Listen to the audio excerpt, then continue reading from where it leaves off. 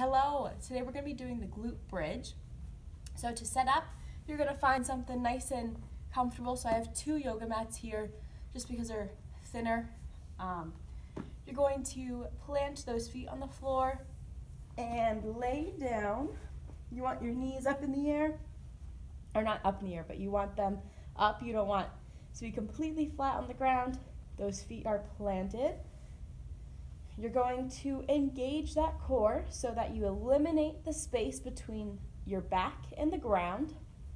And so we eliminate that pelvic tilt, we call it.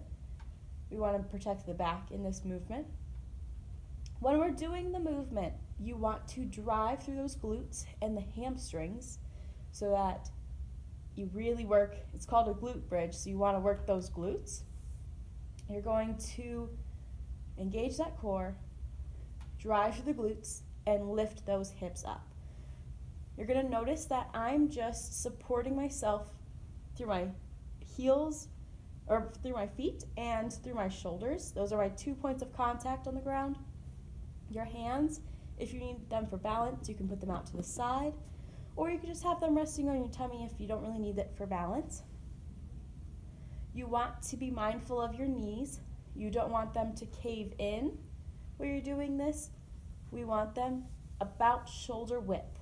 You can add a booty band to make you feel that resistance so that you remember to maintain a good knee posture so that your knees don't cave in, because the booty band wouldn't have any resistance then, or too far out for this normal glute bridge. If you're doing a glute bridge variation, they might be having you push those knees out into a frog pose. But for this normal glute bridge, we want good knee posture where it's just outside or just within the shoulder width. So remember, engage that core, drive through the glutes, and remember that knee posture. All right, that's the glute bridge. Make sure to ask any questions if you need. Have fun.